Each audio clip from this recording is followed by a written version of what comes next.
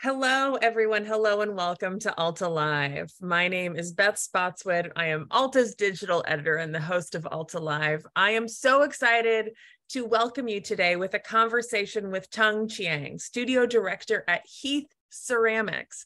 You are in for an absolute treat today. If you are already a fan of Heath, if you are unfamiliar with it at all, either way or everything in between, we're going to get to look at some amazing ceramic work. And hear from one of California's most exciting artists. A bit about Tung. Tung Chiang is the creative lead and studio director for Heath Ceramics Clay Studio. He's also worked as a graphic designer, a furniture maker, and an industrial designer. Tung was featured in Alta's Made in California issue. We've been calling this internally our craft issue, as one of the forward-thinking makers and craftspeople working on the West Coast today. In fact, he is celebrating this month his 10th year, his full decade at Heath Ceramics. Before we begin, some brief housekeeping. Alta Live is the digital interview series we do here at Alta Journal. If you are unfamiliar with Alta, we are an award-winning quarterly magazine and website focused on California and the West. You can join us for a member for as little as $3 a month and support the work we do, presenting weekly events like this, our monthly California book club, an array of free newsletters, as well as getting this quarterly beauty in your mailbox. So if you've been considering joining us as a member or giving it as a gift subscription, now is the time to join. I will include a link to that in our chat, as well as remind those of you who've been here before, this interview will be recorded, posted to altaonline.com later this afternoon, and emailed to you. So keep an eye out for that. We'll also include links to Robert Ito's interview with Tung in the magazine, where you can buy Heath, as well as how you can continue to support Alta. There's a Q&A at the bottom of the screen. Please ask your questions for Tung there. We'll chat for about 30 minutes, as well as look at a slideshow of some of Heath's work, and then get to as many of your questions as we can. It is so great to be with our community today. I see people from the Mission, Springville, San Francisco, Novato. I am here in Novato. Tung, where are you zooming in from today? Well, while the background looked like I'm in my clay studios, I actually calling in from Toronto, where my mom's and my family lives. And so there's a 3 hours difference from you guys, and it's snowing out. And it's quite a nice weather right now. Not too cold, not too hot, but it's beautiful outside. So, but also thanks for introduction. But also thank you for inviting me here. Oh. And thanks to all the audience to calling in. We are honored to have you. In fact, and especially while in Toronto and visiting your family. We've kind of discussed a few questions in advance, and Tung, the first guest in Alta Live history to put together his own slideshow for me. I am going to share my screen, and we're going to talk about some of your amazing work as we do. But can you kind of give us a rundown of your, forgive me while I figure this out, of your role as Heath and when that began? It's interesting that I just celebrated my 10-year anniversary today, and well, this month, more precise. And so I joined Heath Ceramics in times that we starting a clay studio in our new Missions factory. And I carved out a little corner to create a studio space that allow me as a trained designer, also a potter, to able to design and handmade at the same time. So I'm very lucky to find this amazing company to able to carve a new space that eventually start my career there. And then the goal of this studio is that using my skill set, and eventually we continue to learn. We call ourselves, it's a ceramic company, but focus on design as well as manufacturing. So my job now is focus on what is design means to Heath in the current stage. And Heath has been around since 1948. Can you tell us a little bit about that history? Well, I'll tell you a brief versions.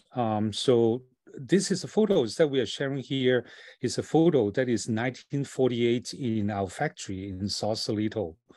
And on the next slides that you see here, that you will see the factory in our current stage. And this is the same factory that we took the photos that on the 1948.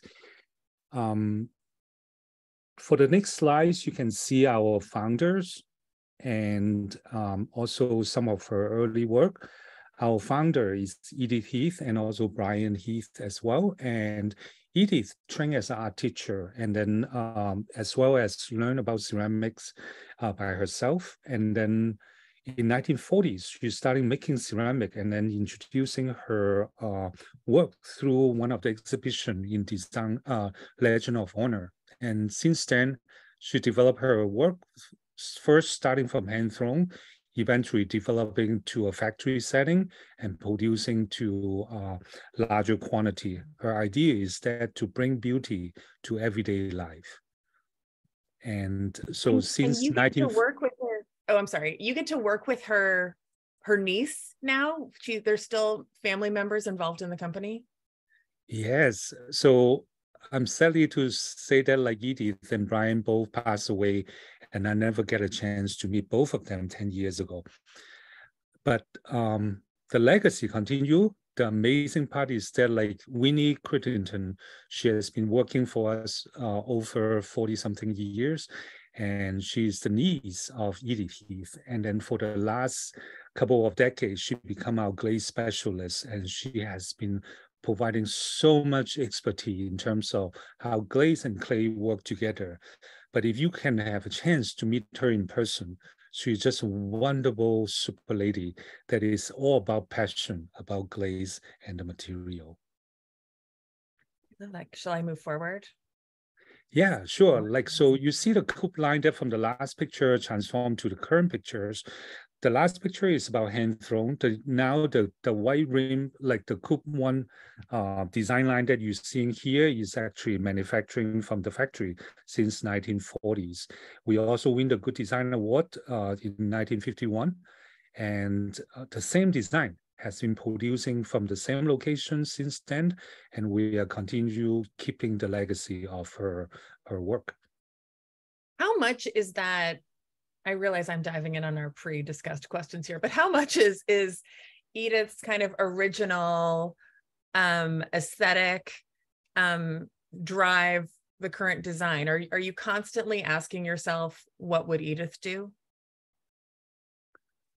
I do and don't.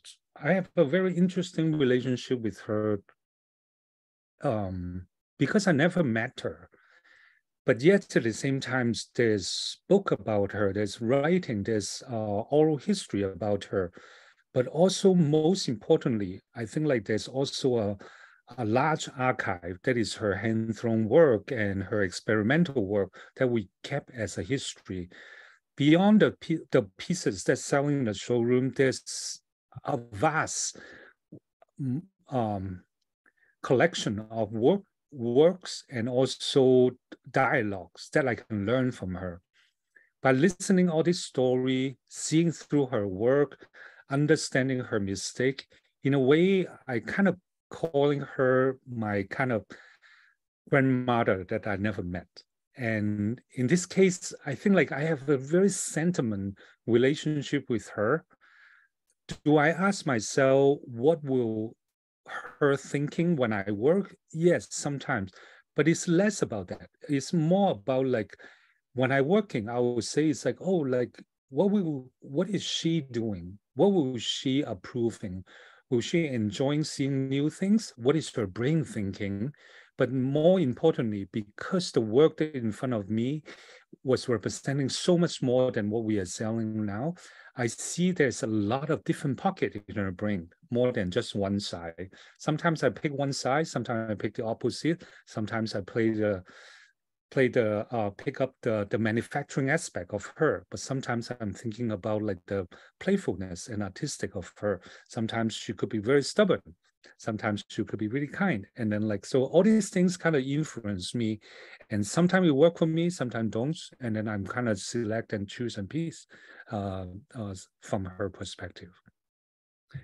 instead of asking what do you think or how she is going to design, sometimes I actually wonder, is like, what she think of me? Yeah. And Yes. will she approve it or she gonna hate me? Well, maybe one day I will find out when I met her again. What inspired you to begin your work as a master ceramics artist? What drew you to ceramics as an art form? Okay, the word master is difficult to be claimed this day for me. I don't think I'm far from mastering the clay and craft from perspective. I've been trained as a designer over 30 years now. So I think my strength actually is about combining design thinking, understanding human aspect while understanding my personal drive and then combining the skill set. And um, I would say in terms of the craft side of me, I'm still learning. I'm still trying to like, as you say, mastering it daily. But yet I feel like I am in the really grounded state that like I feel design become part of my body language. I don't think too hard. I don't work too hard. I think they come as I speak. So like, I think like that is how I work nowadays. Can you talk a little bit about the process? Heath is such a company with such a storied history and such a strong founding aesthetic. What's the process for developing new products at Heath? Let's try to see if I can find the right slides. Would you mind Oh, go forward to a few page? sure. One more page? One more? Few more? Here he is. Oh my God, that is me. So this is my studio, actually. That's where I work. And I got lookouts. I got the best space in the San Francisco building. This Let's is go the to best the place to next keep slides going. to see. Oh, this is my design series. So I'm going to jump around. Maybe we Okay, can talk great. about this one a little bit Sure. before we go back to your questions. As I'm a studio director at Heath, I actually introducing a concept like around 10 years ago. I call it design series. And then so the coming year, I'm going to be celebrating the 10 design series. Each year I pick a theme. And the themes could be like in this case, the photo representing candle holders. And next year could be vessel. The next year could be lighting. Last year I did was a planter. My goal is this: it's not about finding one design. In design industry, we oftentimes as a designer, we train like this. We train as a pyramid. You bring in a broad spectrum of idea into a table, and eventually you select and go through, create, and eventually find out what is the last idea that maintain and push forward to become manufacturing. In my field, in my studios, I actually go in reverse. Instead of focus on the one last item, I actually focus on the possibility, get it as wide as possible, because my job is not about finding one design that fit into our production line, but instead to find out what we are as a design company to moving forward for the next 200 years. So like it is this spectrum that like allow me to create a range of design, no matter they can start from form or functions, story or care. They can each design is kind of representing a different story. So each year I'm using the same theme. In this case, the candle holders, I may produce around 100, 200 pieces of work, and then eventually evaluating them, understanding them. We ask many questions, but one of the useful question actually for me is that like, while many design could call better or good design, but not all good design is a Heath design. What does that mean? Why a good design fit well at Heath? Why sometimes a good design doesn't feel like Heath? It was those questions that allow me to learn what could be Heath and what is the future look like. So that is kind of how I creating my work throughout the years for the last 10 years, and then also how I'm kind of paving the design language for the futures. Is that question of, is this Heath? Is this design Heath? Something that you get to decide? Is there a committee of people who get that Heath aesthetic and kind of give it the, yes, that is definitely Heath. I don't know if this is us. Thumbs up or thumbs down? Heath is a mid-sized company, but in terms of creative team, we actually is really small. So like in this process, when we say asking question like this, the most influential is between me and Kathy Bailey. She's the owner, but also our creative director. And then between us, we talk a lot about design, why it work, why this surprise is still working. And so those are the kind of like the sharing between two of us. But internally, we also have other teams that no matter they're focused on communication or industrial design, we will also share with them as well, eventually hearing from different perspective. And I think it's always continue as a dialogue, and it's not about who making the final decision. Just like this concept here, it's not about one thing that stands out. It's a collective of thoughts from many things happen at the same times. I wanted to talk a little bit about Heath's collaborations that your company has been doing with other companies around the world. Shall I take us forward on our slideshow journey let's here? go forward to a few things. Oh, here we go. Artec. Am I saying that correctly? Yes, it's Artec. Artec actually is a Finnish company. They the name actually representing art and technology, and which is founded like 1930s, and they just celebrating their 87th anniversary. It's founded in Finland with architect from Alta. And what we like about Discover and work together with this brand together is that auto design has been classic and has been influenced everyday life for like last 80 years. And Heath Ceramics is over 70 years.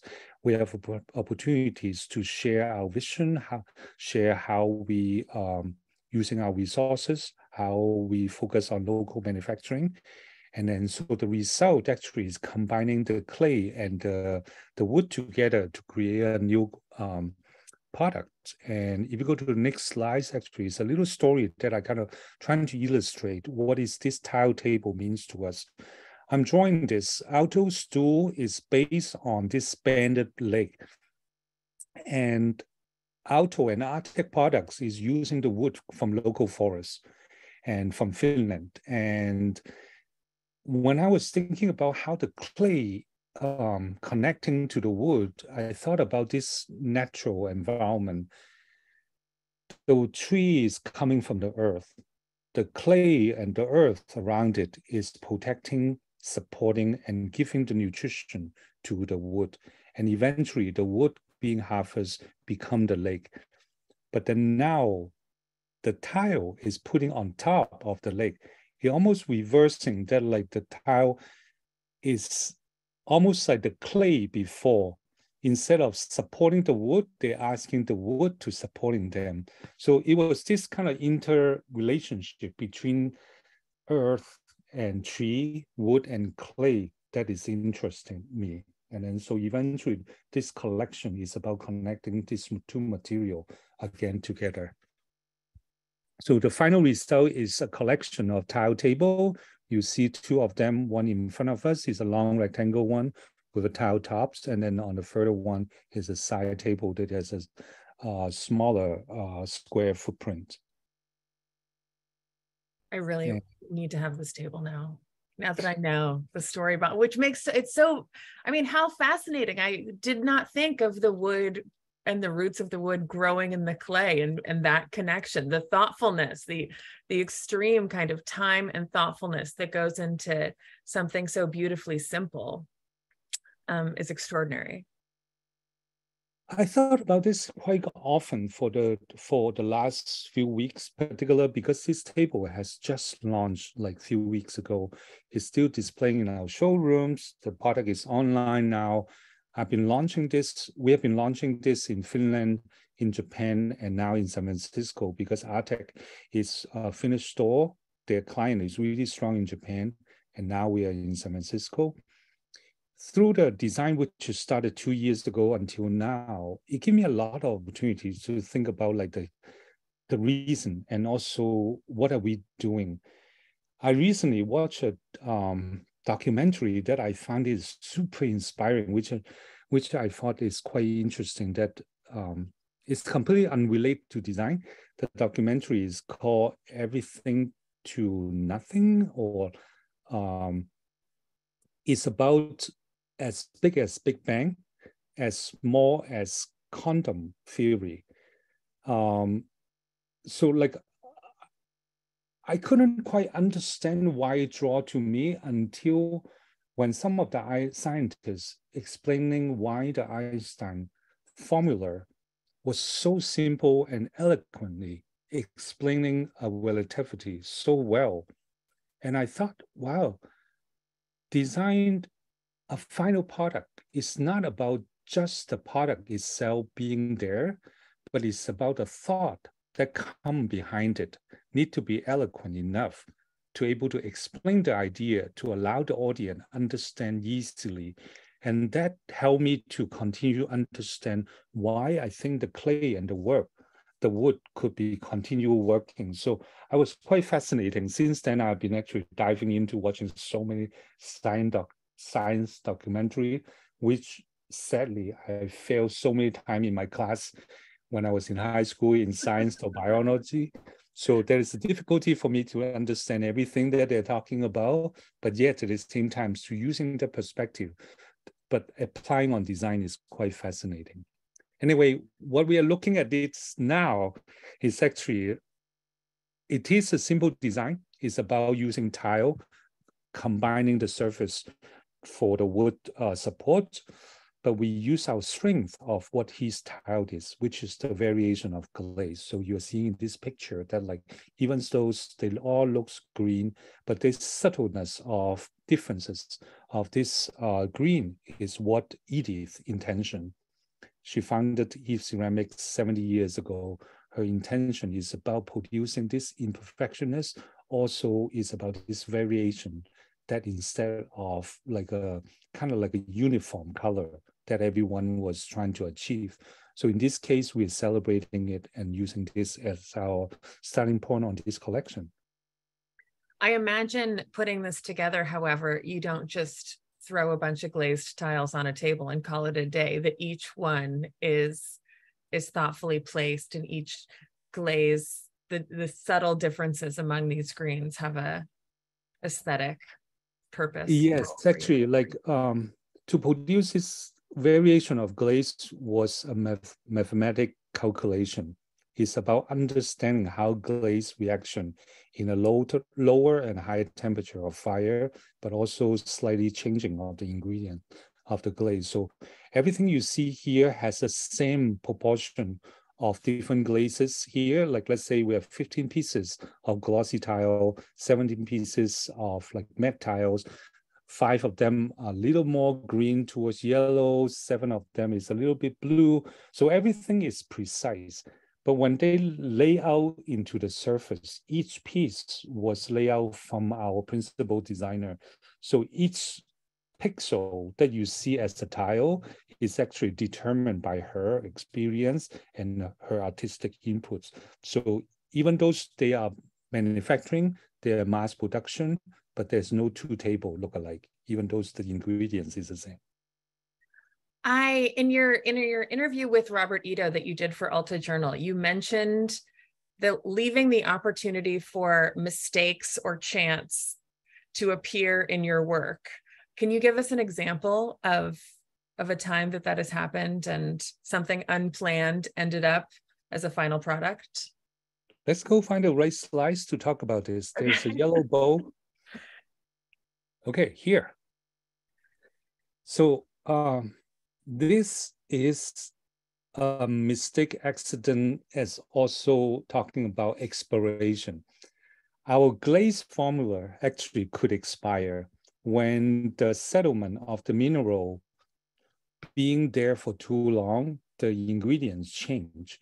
In this case, the yellow glaze should be smooth and able to cover the whole surface.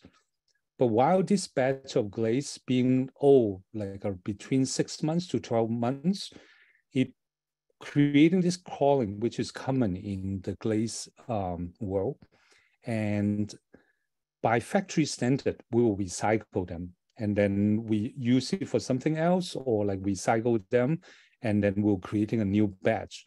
But since I saw that, like when I accidentally asking for this yellow glaze covering a surface, when Winnie spray it in one piece, and then the result looked like this, I was like, wait a minute, do you recycle this glaze? Let's keep it, do something with it. So I've been celebrating and using this crawling of glaze to kind of like creating a smooth surface that almost the glaze crawl together, become a droplet of glaze.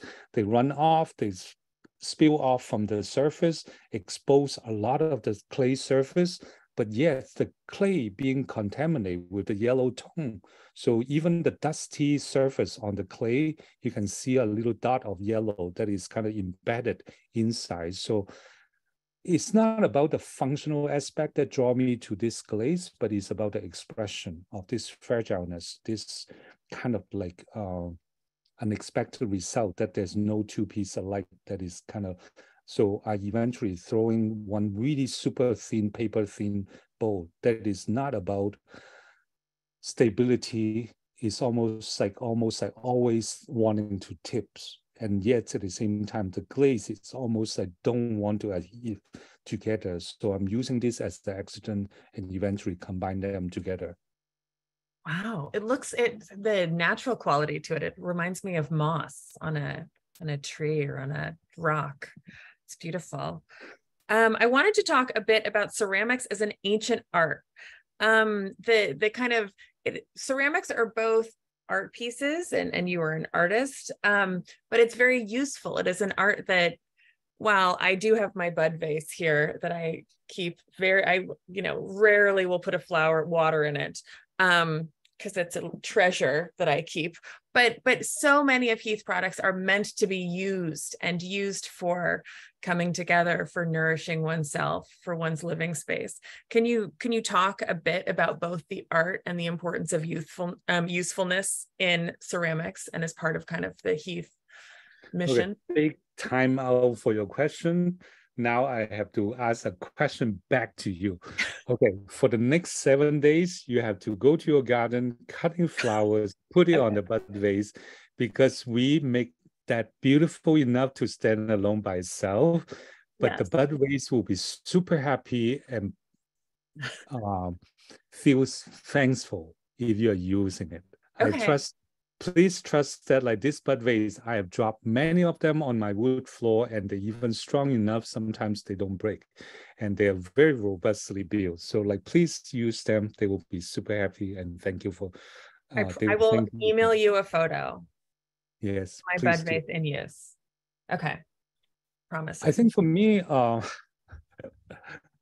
sorry to hijack your questions, and great, do it.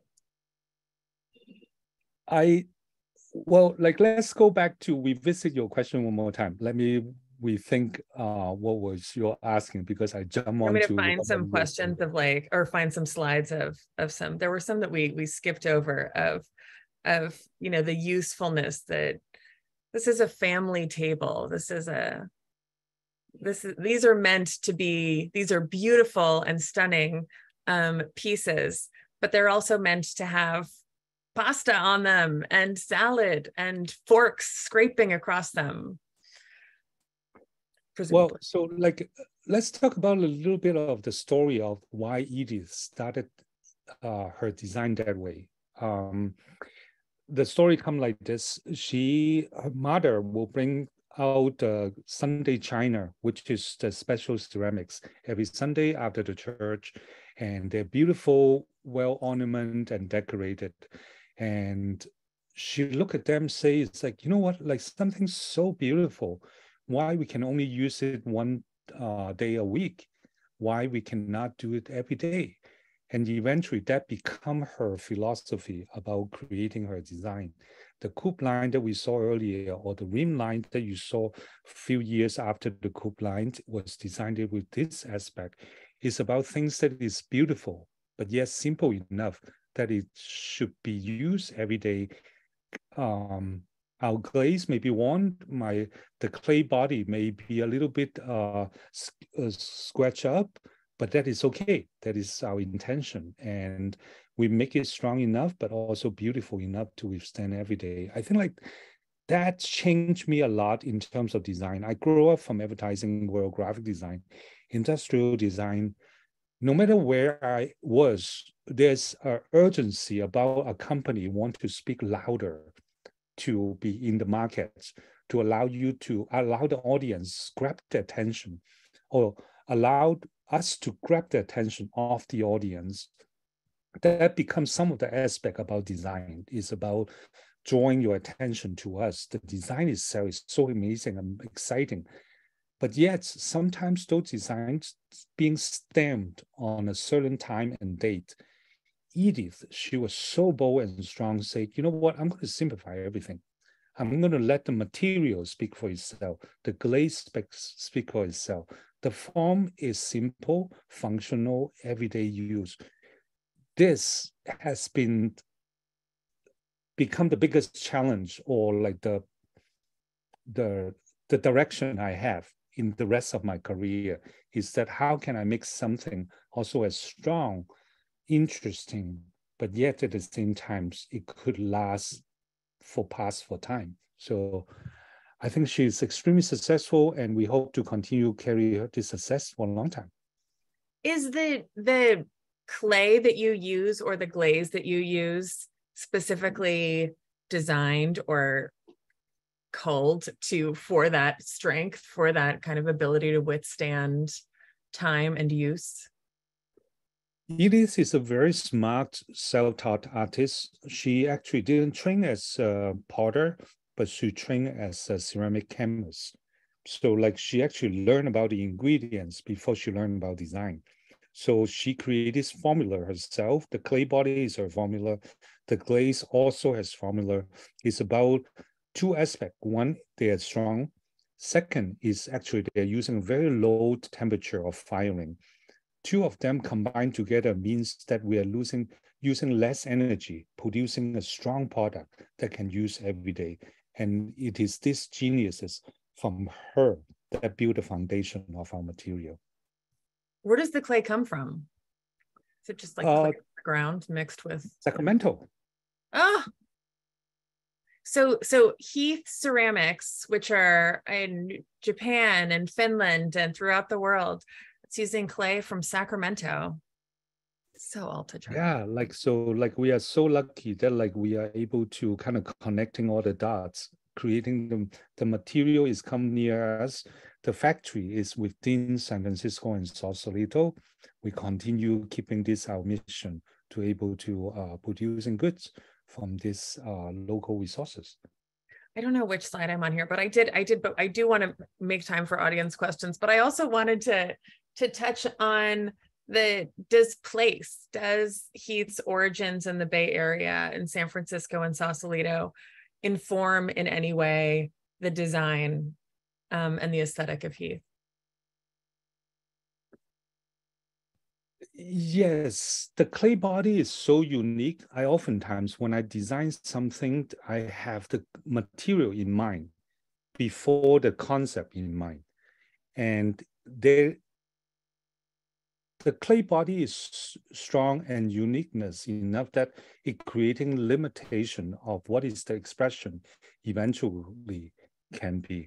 But it was this limitation that creating the boundary, but yet at the same time is about almost like a focusedness that I can think of, I can tangible touch and feel that guide my design. So like I think her material, her glaze, or the old factory that we're still using in Sausalito, you will see her sample gluing on the wall, the same machine still there. And all of this originalness from the material story and the building and the manufacturing process that inform us how we're going to be continued. So they are go hand in hand. I cannot just say that, you know what, I can design anything, I can go anywhere. My design, even though if the same design, if I don't use her clay body, the result will be completely different. What's this? This is actually one of the most amazing time of Edith's achievement. She building this tile wall in Pasadena for Northern Simon Museum. And win the AIA Architecture Award from it, and she's the first woman to win this award. And imagine the whole building is wrapped around with this large tile, but look at the variation of the tile. That is where she liked her work should be, and that is the inspiration become the tile table project that we have. There is a story that like Winnie often told us, her niece, saying she will walk around the tile factory, go behind all the glazing glazer, and then eventually tap the shoulder, say, relax your shoulder. Don't be too tight. Allow them to be various. You don't have to be that consistency. And that is her spirit about design. I love your passion for the origins of Heath and for Edith herself. It's inspiring and feminist. Oh, I wanted to ask you about, what is this that we're looking at? This is incredibly okay. Well, before jump to this one, I want to answer yes. your last comment is that, like, don't forget, she's my grandmother. I have to respect her. That is how we should treat our grandmother. These slides I actually want to share with you and the audience about what a potter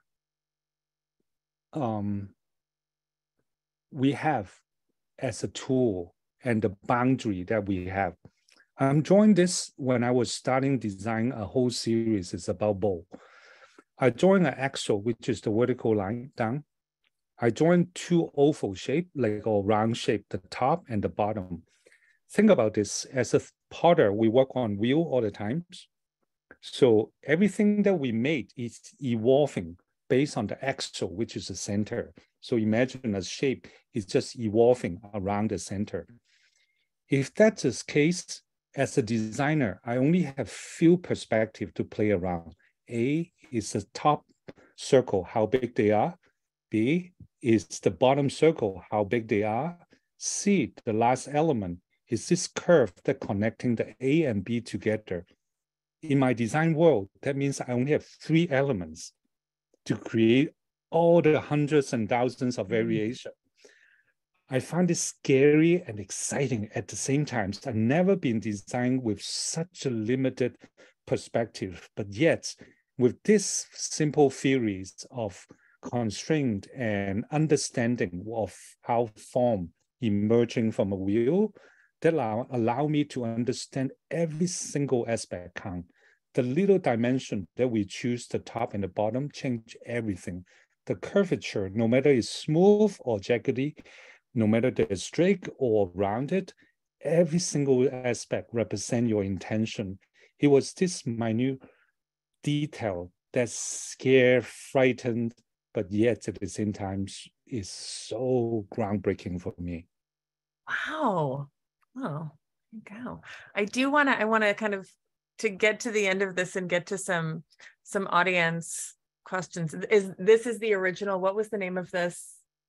The coupe lines, this is our coupe lines in a current production form. So the beauty of the coupe line is that there's an exposed rim. Because the clay was invented by Edith, and she loved the warmness of this smooth clay body. So instead of most of the time, back then, most of the ceramic actually is glazed with the rim. So you never see the glazed body, like the clay body, until you flip the pot upside down. But in this case, she actually exposed the rim, allow you to your lips, your body, your hand can touch it. And it was this simple gesture to talk about material, but also design at the same time. Wow.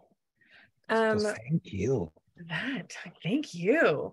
All right, so we've got some questions from our audience that I wanted to touch on. Do you know, they must have been contemporaries. Did Edith Heath know Ruth Asawa, the great San Francisco-based sculptor and an equally trailblazing female artist? I actually not so sure I know, but I actually know, I think they must cross path, but I'm not 100% sure. That's another documentary that needs to be made of these extraordinary women artists coming out of the Bay Area. who deserve more credit. Was the Norton Simon Museum in Pasadena? Was that the museum you were referencing with Edith's tile? It's extraordinary. Yeah, I should go visit Andrea it. can see it. I highly recommend anyone not only going to the museum, but also go outdoor to the outdoor cafe. And you can see so many beautiful sculpture like Henry Moore, a beautiful lily pond, but the wraparound tiles that circle around the building, it was just spectacular. Highly recommend. It's one of my favorite hangout spot. Tung, my last question for you. I don't know if you're able to answer this. Do you have a favorite piece that you've created for Heath? If we were going to go buy Tung Chiang's favorite piece at Heath, what would we buy? Should I answer as pushing sales, or should I answer of telling the truth? So let's please tell the truth. Everyone go buy Heath products. They're beautiful. You have to use your bud vase if you have one, so it's happy. But no, give us the real scoop. So the real scoop is that there is actually one little bird sculpture that I built for Design Series 5. It's about animals. And that piece, I only make few of them and they all sold. So unfortunately, I don't think you can find them anymore. But that piece representing a story, I'm going to wrap it up really quick about that. It was a bird that when I was in college in Art Center in Pasadena, I was sitting in my living room and all of a sudden I hear boom sounds to the glass, and a hummingbird just hit the glass. And then eventually he fingered on the floor. I was nervous. I went outside in the balcony, picked him up, and he was sitting in my palm sleeping or fainted. And then eventually for the next 20 minutes, he was stone unmoved. But I can feel his warmth, but I can feel his breath. It was this fragileness that holding my hand for 20 minutes that completely moved me. And 20 minutes later, I was trying to watching him come back alive, standing up, and eventually flew away. This sculpture that I made is representing an injured bird. It was a stylized bird that is almost at the shoulder, is almost dislocated. It was in this sleeping position that is talking about a story of sickness, death, and fragileness. And from that point on, I realized that my work could add emotion. And I think not only that work relate to me because of this 20 minutes of special time that in my life that has such a beautiful connection to the wild, but mostly I think that allowed me to understand that me as an artist can have my voice. It's not a profession that is always about calculation and proficiency, but it's about my personal experience as well. So that was my favorite work. Well, that answer was totally worth it. Thank you. Thank you so much. Tung, I am so grateful to you. Before everyone leaves and we give Tung the last word, I do want to let you know Alta Live will be on hiatus next week for the Thanksgiving holiday. And we will be back November 30th with Sydney Love and Chris Renfro. Renfro runs 280 Project Wines. It's an organization that helps BIPOC winemakers in San Francisco Bay Area as well. There's a vineyard out in San Francisco. We're going to talk all about that with Sydney and Chris, along with Alta's editor at large, Mary Melton. That's Wednesday, November 30th at 12:30. Again, we're going to shoot you links to this interview, info about Heath, Robert Ito's interview with Tung. And with that, Tung Chiang, I am so very grateful to you for joining us today. Thank you. Thank you so much for having me. And thank you for spending wonderful hours to talk together. Oh my God, so much fun. All right, everyone, take care. Have a great holiday week. Guys.